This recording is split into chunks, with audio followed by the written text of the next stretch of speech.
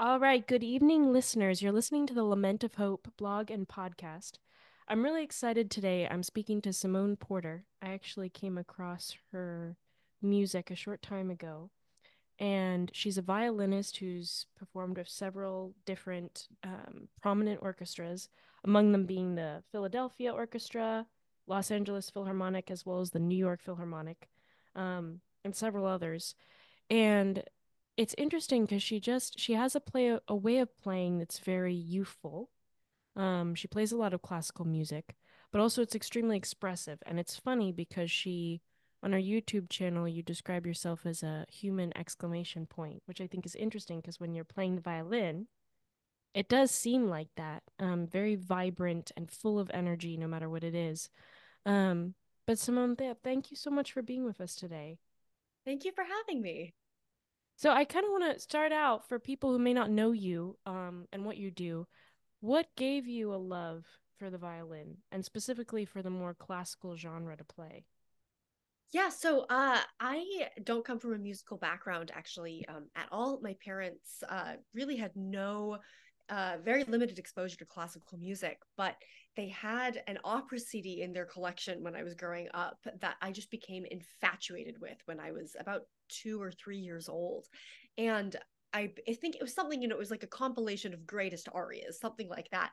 And apparently, I was just in love with this CD. I started taking it out. I would play it all the time.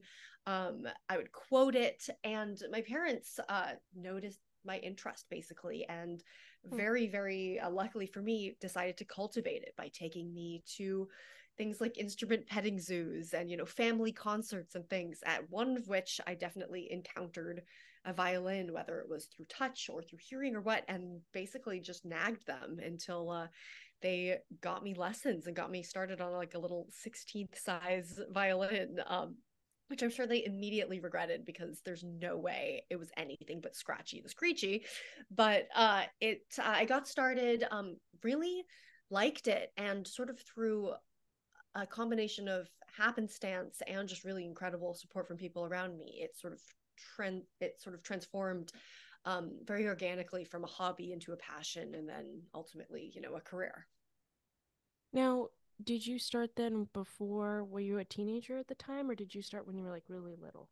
No, I started playing when I was 3, and then Okay. I moved to Seattle right before I turned 6, and there I ended up with the teacher Margaret Presley, who, sort of unbeknownst to me at the time, prepared her students for more, I guess, a more serious trajectory. Most of her Okay. students went on to study violin through college and eventually had careers, or just went through college, and it was really under her guidance that it transformed into something I was uh, really, I had a lot of feelings for it, something that I prioritized in my life. And then she introduced me to Robert Lipsett, who was a teacher in Los Angeles. When I was 12, for a couple of years, I was flying between Seattle and LA for lessons, and then I moved there. I moved into the dorms there right before Hmm. I turned 15, and stayed at the Colburn School in LA for a number of years, and that's sort of where a lot of the ingredients of career got started. Now, did you find it discouraging at all? Because I know when you start the violin, it can be really hard because it takes a while before it actually sounds nice. Did you find it I mean, discouraging or? at that time, honestly, I don't really remember because I was 3, but I think at that time it was, a fun activity, I'm sure. If anything, I think the frustration definitely came later when you know what it could sound like or would sound like. I think almost the more you improve, the more that you're exposed to, or you have an idea of what you want, and what you are or could be capable of. I think the frustration honestly grows later. What do you find hardest now about being a violinist?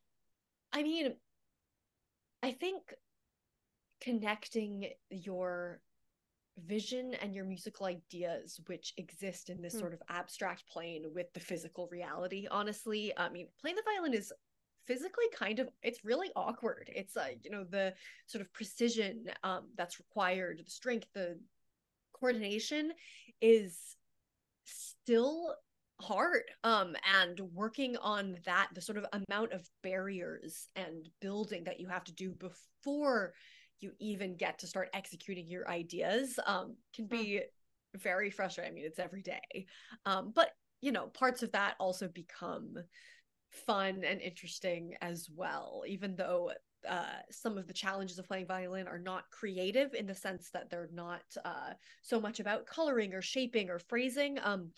They require creative approaches, so the Hmm. strategies of practice can be rewarding and enjoyable. What do you mean exactly by, is it the way you have your body placed that actually affects how you're playing? Or how do you change it based on the song you're doing? Um, Essentially, just it's like micro everything. So, like on the violin, it's so sensitive. If you misplay, your finger has to go in the same millimeter. You're Right. training it to go in the same millimeter all the time. A shaky bow. You're trying to basically organize your body in this like pretty awkward way, like your arms twisted around, you're drawing your bow. There's so many little muscles that have to be working together, sometimes have to be doing opposite things, and it's it just feels like a crazy way to spend time, that I'm like training my pinky finger so that I can, you know, emulate or invoke a certain emotion. And Hmm. it's it's it just exists on different planes. So I think, the frustration comes when you and I have an idea of what something could be. You have it in your head. Trying to get that out into the world Hmm. is tricky. Is there a song in particular that you think came out like you wanted it to?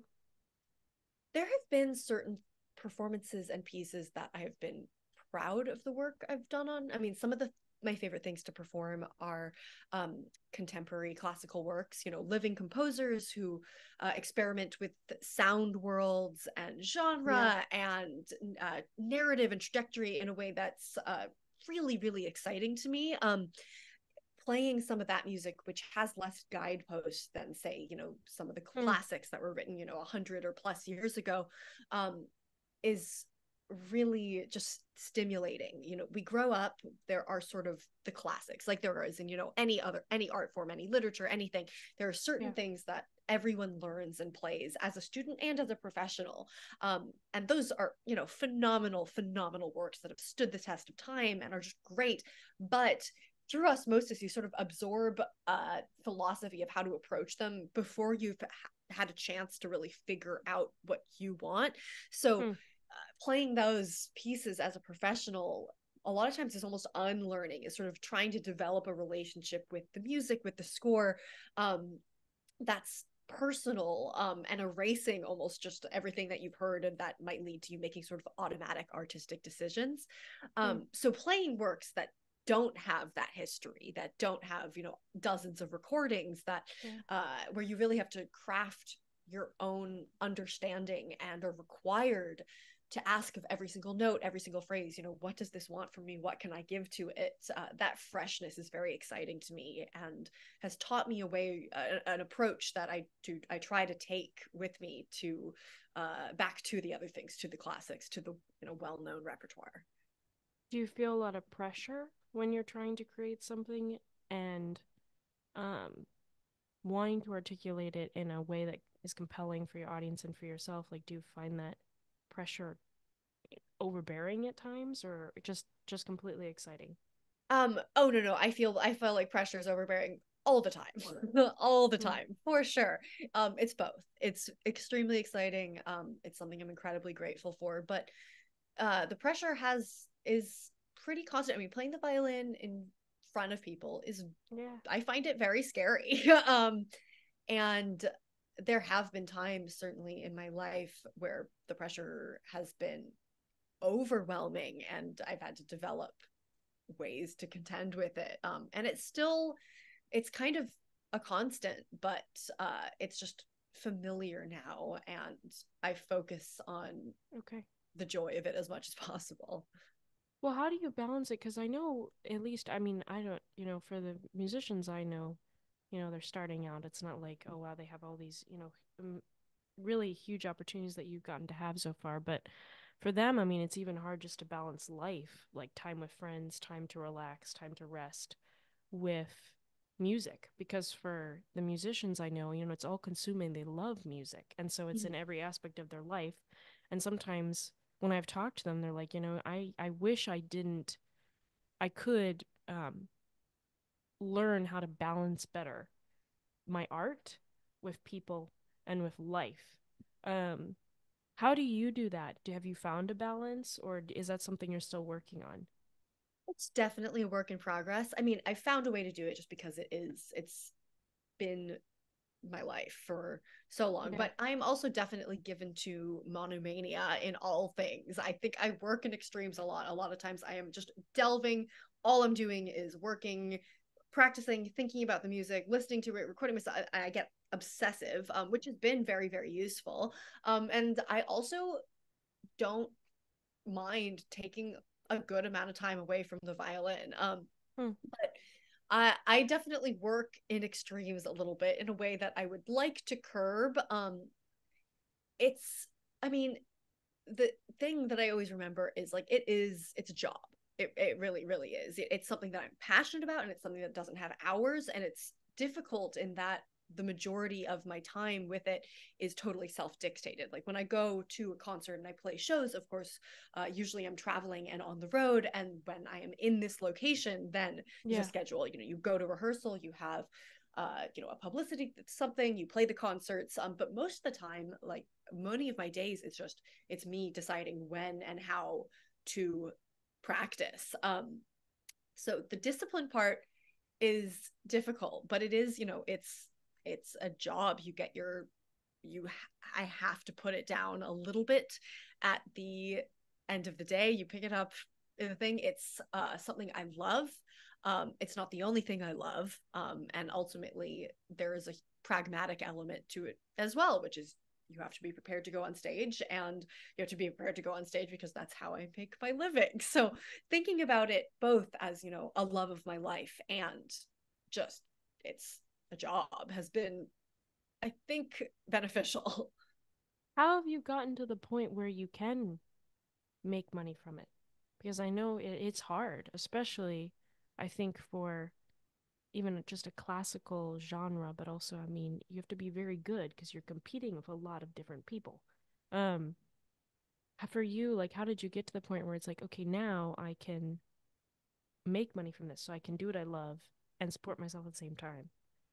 I was very, very lucky that my professional activities in music started when I was very young, when I was still in school. So I went to a Okay. conservatory in LA that was a full ride. Everyone who, it was a tiny school, it's like 120 people, but everyone who got in to the school, Colburn, was given free tuition, room, and board, which, Okay. was obviously incredible. Kind of as it should be, but as it was a phenomenal place to be and to build yourself up both as a musician and as a professional. But I was working quite a bit when I was still in school, so by the time I got out I already had um Okay. I had professional management and enough concerts, etc., that I knew I could support myself. Did you find it hard to find a management, or did the management kind of find you? It was years long process basically. So Colburn had something sort of in-house management called Colburn Artists, and there's a woman, Laura Leapens, who um basically introduced those of us who were sort of pursuing solo careers Okay. to management training. Almost, she was our manager but didn't take a commission, and there was sort of equal emphasis on the business side and the education side, and that was sort of the stepping stone. And through my work with her, I was introduced to my current management company, Opus Mm. 3, and started working with them, and they're full-time business. So I was sort of exposed to the workings of the industry, I guess, while still in school. And it was still very much an adjustment to um, do it, in the big leagues. But I'm really, Yeah. really that opportunity to get a glimpse of what it was going to be was really, really invaluable. Did you feel like your childhood was different in any way because you had this passion and also this career almost trajectory that you knew kind of early on? did you find it difficult to connect with, kids your age who, I mean, most kids aren't learning the violin at such an intense level. Did you find that difficult at all? It was definitely there were definitely a lot of things that I missed, but I don't love thinking about it that way because for all the sacrifices, there were just infinite opportunities gained. So yes, I missed a lot of school. I ended up dropping out of so I sort of dropped out and skipped around some grades and then ended up just dropping out. But I loved school. I loved academics. My parents are both professors of international studies, and I really liked my school and my friends. And to this day, I really, really value friendships with people who are not in, the incredibly insulated music world. Um, so yes, it was definitely different, and there was a level of intensity and future thinking from a very young age. At that point, I think I think it's only later in life with perspective that I understand just how like really grasp the intensity of it. Hmm. Um, but I wouldn't have done anything differently. I'm really glad that that work was done then, and I'm also really glad that uh, I kind of was always exposed to other things and other people. Coming from a non-musical family was I really do consider a blessing because my parents, stressed things like academic excellence and intellectual curiosity. Like that was what they were stage Yeah. parents about in some ways, and that's been such a gift.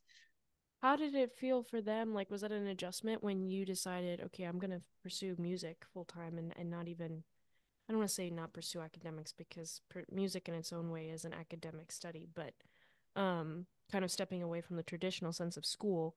How did that go for parents? Was that like a pretty smooth transition or?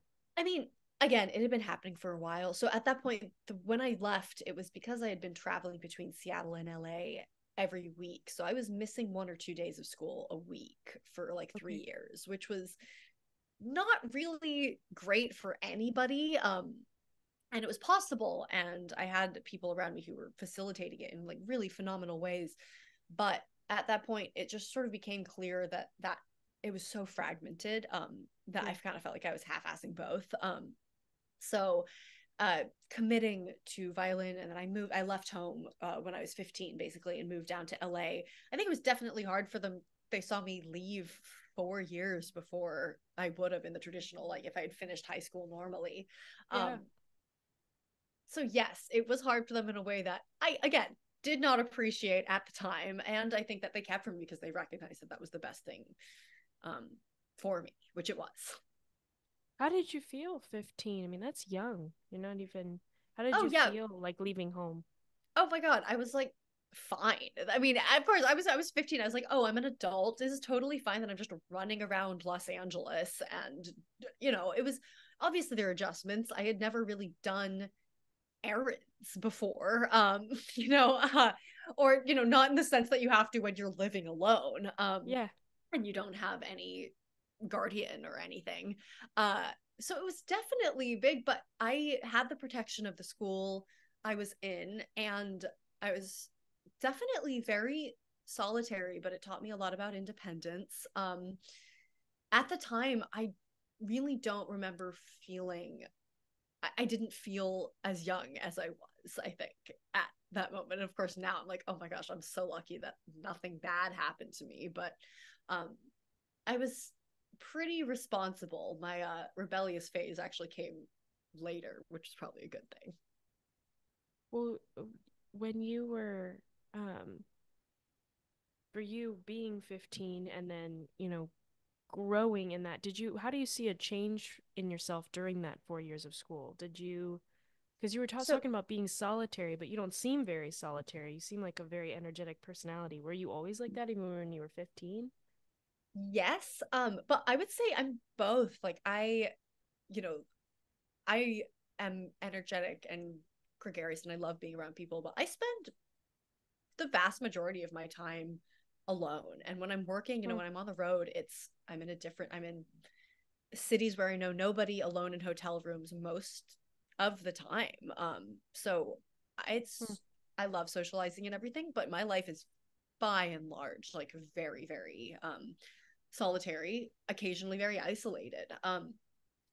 So yes, that sort of was already true when I was 15. I think I've always found ways to cushion it, and that I do have very close relationships. And also reading has been essential to me. Um, Hmm. always, I get really lonely if I'm not in a good book, but when I am, I feel like the time I'm spending alone is still time spent with the world. What book are you reading now? I'm reading YN by Esther Yee. I just picked it up. It's very weird. It's like a Kafkaesque taste on take on fan fiction and like fan culture. It's Oh, very wow. strange. I got it as a sort of random recommendation and went in blind. I actually don't even really know if I like it yet, but we'll see. I just started it yesterday. Do you have a favorite book? One that you go back to a lot? Oof. I have favorites, but I don't have one. I really, really don't. There are some things that I've returned to. I've only recently been sort of dabbling in rereading. But no, there's no one. I guess, okay, well, then name some favorites. I recently reread Mating by Norman Rush, Hmm. which I hadn't read in 10 years. And I was 18 was like it was so beyond me when I read it when I was 18. But coming back to it was phenomenal. That was the most recent thing that I've reread, and I absolutely Hmm. adored it. I really like a lot of sci-fi things. Hmm. I read Ted Chiang's short stories, or something I always recommend to people. The Three Body Problem. I absolutely adore. Um, I do really love some classics like Henry James' Portrait of a Lady. Um, I kind of try and flip flop in my life between I'll read like mostly modern fiction, but I try to supplement it with nonfiction and classics as much as possible. Is there like a character you think you relate a lot to that you've Ooh, read? that's a good question. I was actually just thinking about this. Not really. There are characters that I strongly identify with when I'm reading, but there's nobody I really have in mind. I think there's are the people I tend to be very loyal to are, I love reading about women and young women, and I always find myself drawn to tenacity and curiosity in characters, which is also what I'm drawn to in my friendships. But those are definitely the characters that if I don't eh, relate to them so much, I think it's like my idealized version of myself relates to them, Hmm. maybe. Like the person I want to be relates to these characters. What would you, because that's interesting. What would you like to be? 10 years from now, you're looking back and you're seeing all you've done, and all the things you've gone through. Like, what would you like yourself to look like as a person? I'd like to be a really good friend. I'd like to lose certain elements of timidity. Um, I'd like to, I think in 10 years, I hope that I'm better at not avoiding things. I'm a better at, Hmm. I guess, observing things straight on. I hope that I'm better at acting rather than reacting. I mean, these are all like classic things that I think everybody wants. But I think growing up is being better in some ways to the people that you love, focusing on serving or service, acts of service more than taking, figuring out what you specifically can offer. Yeah. In different contexts, and knowing that it is very different based on the person or the setting. Um, but yeah, I mean, my a theme of my life right now is sort of shedding timidity that leads to paralysis.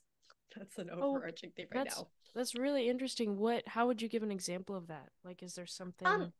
I think you know a lot of it is getting so nervous about an opportunity Mm. that, or thinking about yourself as totally unworthy, that it gets so scary that I just don't do anything. Like, don't Mm. go for something, don't reach out to a person, don't and I think about this, violinistically, and that I've tried to shed a lot of my timidity just on stage, but also in the way I think about my career. Like, what does it mean to, you know, just try, like, put yourself out there, write to the person, contact someone, ask somebody for what you want, rather than the sort of reflexive, oh, not me, oh, not me. And, uh, Mm. I don't want to call it imposter syndrome, because sometimes it's real. Like, some things are, out of my purview, or I don't have access to, and that's totally, totally fine. But there are also things that I think I've missed out on, because that I could have had if I had just, been braver. Um, so I'd like to be that. What do you think, performance wise? Because I know you've performed a lot with orchestras and you are on a solo career. Or do you have a goal of wanting to like come out with your own, like doing your own tour, like eventually something like Joshua Bell, where you're like doing your own tour for people to come see you, or be in a movie soundtrack, getting to be able to do like background music? What's your goal with your music? Um, well, I love what I'm doing now. I would just love, I think at a certain point to get projects based. So Hmm. I Okay. think the thing that I do best is crafting programs that are sort of narratives. Like, I like my Hmm. recital programs, when I get to program it, when I'm actually spending a lot of time with the audience and talking to them. Um, I like it to be sort of a journey rather than just like throwing music at them. I like things that are connected conceptually, almost in addition Hmm. to, or almost even more so than they are connected like sonically or musically. Um, so having the freedom to do that, to program things like that, is very exciting to me. I'm recording an album this year for the first time, so that's the culmination of, years long goals. So that'll be the next step. That's the thing that sort of is dominating my mind at the moment. Is there any songs you've like written yourself, or is it No, okay? it's sort of, it's more like a curation. There are Okay. things that are connected, and a program that I've just put together, and I like the conversations that these pieces have with one another. What's the theme, if you can say? I'm gonna keep it a secret for Oh, now. you're gonna keep a secret. Okay. When can people expect to see it or hear about it? Probably in a year. Okay. It's a ways out. It takes a long time. It I takes a can really long imagine. time, yeah. Um, I was gonna ask you, and forgive me, I'm probably gonna mispronounce it, but I was listening to a piece you did by how do you say his name? It's Arvo Oh, Arvo Parte? Pärt. Yeah, Yes, Pärt. Yeah, there yeah, you go. You're Fratres. saying it Yes. right. Oh, it was beautiful. Thank Um, you. I love, great piece. yeah, but I was watching you perform it and you was just like yeah, really intense and like you're really into it. Um, like what are you thinking of for that piece even? Like what is do you give yourself a narrative when you're playing? So like it's not even about you anymore performing. It's more of okay, I'm telling a story and how can I do this the best of my ability? Like how do you experience the music as you're performing it?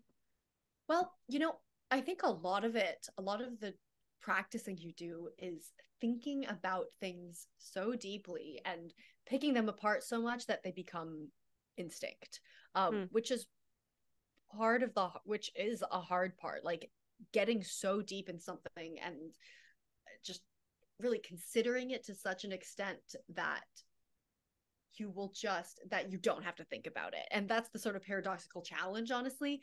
But Yeah. every single piece requires a different approach and requires, I think, that level of consideration. And it gets easier in that you learn, certain lexicons or styles, and then you have sort of you can jump ahead a little bit when you have a new piece of repertoire, just because you recognize what it's trying to say and you are sort of fluent in the language.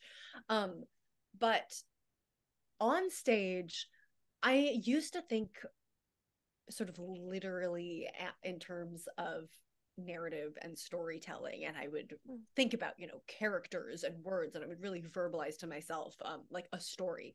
Now it's less programmatic. I recognize, I ask myself the sort of emotional journey of a piece is, but I Mm, don't need it to be like a specific scene. It's more, I like it to exist in the abstract just because that's where, that's one of the huge strengths of music. I like finding sort of verbal precision sometimes, but on stage, it's really just an attention that feels really, really special and even mm, sacred. And when it's with other people, that's great because it's shared. I've been playing a lot of solo violin music, and actually my whole album is solo violin, and that's different because you're not bouncing off anybody else. You really have to yeah. sort of occupy the role of the sole performer and a listener, so that you do have almost a relationship and something to bounce off with yourself. Do you still experience like stage fright before you Oh yeah, perform? totally. How do you control if you're the bow? I mean, everything is, as you said, it's like super sensitive. How do you help with calming your body to allow for I clear mean, notes? years of practice, basically. I mean, I Mm, practice things very attentively, knowing what nerves feel like so that they're solid. yeah, okay. I do things like long hobos every single day so that I don't have shakes. And it's also just a mentality. Like I know what it means to go on stage nervous now and just do it, just plow through. And like, sometimes nerves are good and they're just like sort of this burst of energy and you feel really attentive and energized. And then occasionally you'll have a performance where you feel like you are holding on by your pinky the entire time and you just have to figure out how to get yourself out or how to get yourself through. And those aren't ideal, but I Yeah. recognize what it takes, I guess. I mean, performing as much as possible is the best possible thing you can do. Like as a student, as a professional now, I do run throughs for people before I go on stage if it's something new to me.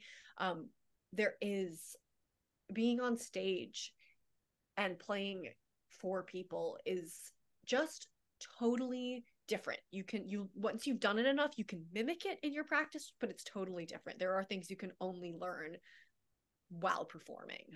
Mm, And luckily I've done it enough now that I'm still very much learning, but I know how to navigate certain blocks and, snags that come up in the moment.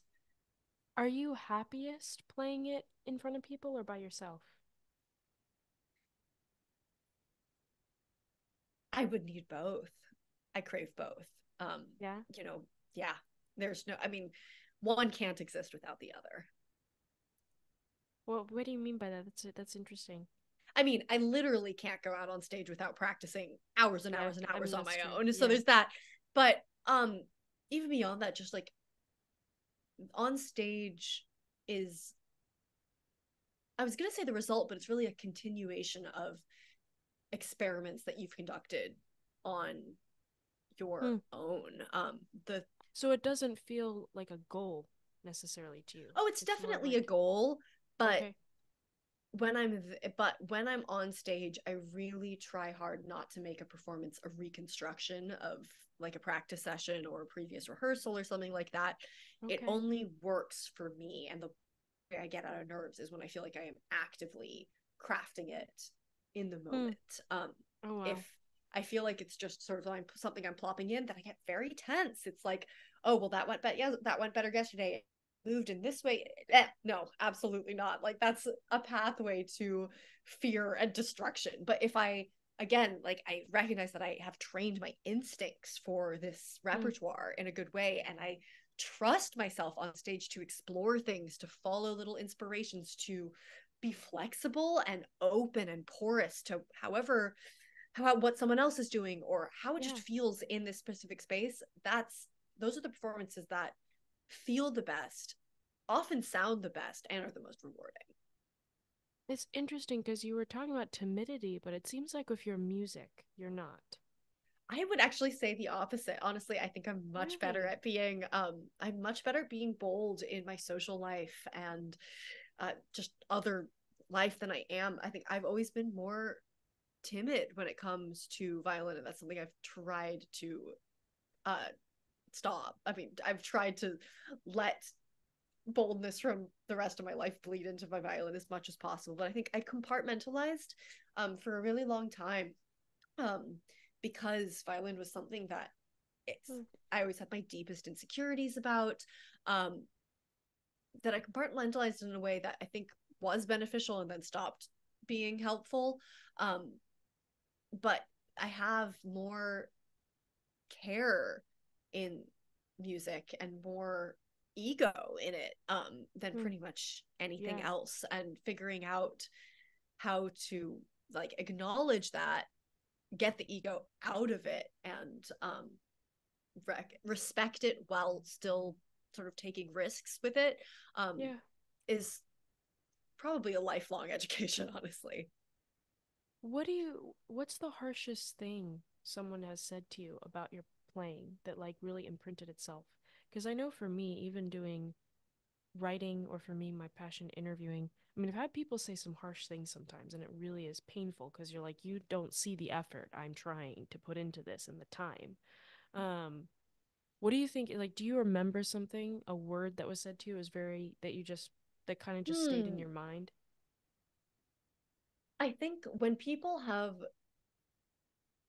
told me that, I mean, I think in school and for a long time, I was really concerned with the violinistic elements, like accuracy and just the technique of it, because it's so hard. Um, Yeah. and I knew that that wasn't my strength in the way that some people were just, flawless. Mm. And that used to be the thing that I was the most insecure about. And then it switched. And now the thing that is most disappointing to me is when I get a comment like people were unmoved, like, oh, it was nice, it was perfect, it was like it was very accurate or something. Now that would be Oh, my yeah. nightmare, honestly. Yeah, things like that. I mean, I know when I do well and I know when I don't do well, for sure. Like developing a trustworthy relationship with yourself is in your own ears is definitely essential. But uh yeah, the thing that definitely hurts me the most is when it's just meh. I wouldn't actually rather tank, but uh I think being sort of like eh is in some ways worse than it is definitely worse than like really trying and going for something and it's not work and it doesn't work out. What about the most encouraging thing? Has someone said something to you that you were like, oh, this is just the best that I've ever had? Yeah, when working with composers, when they like what you're doing with their ideas, one of the most Yeah, validating things that's that's ever cool. happened. And yeah, whenever someone emphasizes creativity, or like, oh, I never heard it that way before, oh, I can hear the thought of this, oh my gosh, I like when